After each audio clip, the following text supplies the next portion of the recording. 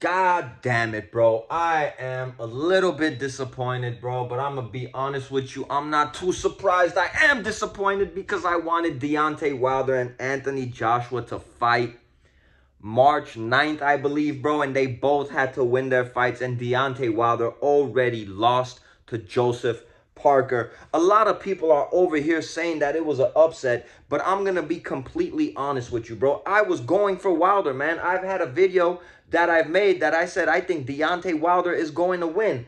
But as far as saying upset, man, I don't think it was an upset, bro. The reason that I thought Deontay Wilder was going to win was the same reason most people thought Deontay Wilder was going to win. That he was going to catch him with that right hand and knock him out. But this is the problem, bro. Deontay Wilder depends so much on that right hand that it almost feels like he believes in his mind he doesn't need anything else but that right hand, I feel, bro. And it's starting to bite him in the butt a little bit, man, as the competition goes up a little bit. I think Deontay Wilder is a great dude, and I think Deontay Wilder is great for boxing, bro. But I am not going to call this an upset, dude. I mean, Deontay Wilder, realistically, he does not have a good jab. He does not have good footwork. He doesn't throw great combinations. Like I said, bro, he just relies on that right hand. And I feel like Joseph Parker, bro, he pretty much won almost every single round in that fight, bro. It was a unanimous decision.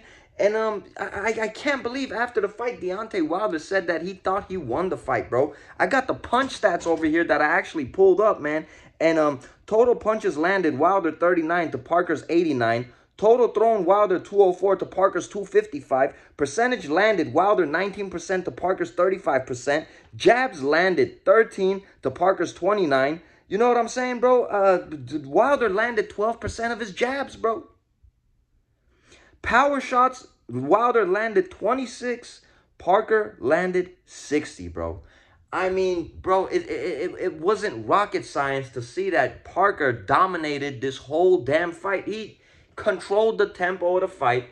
He landed the more significant punches. He landed more power shots. He landed more jabs. I mean, in a boxing match, you're supposed to hit the other dude more than he hits you. And Joseph Parker hit this man in every way possible more than he hit him, bro.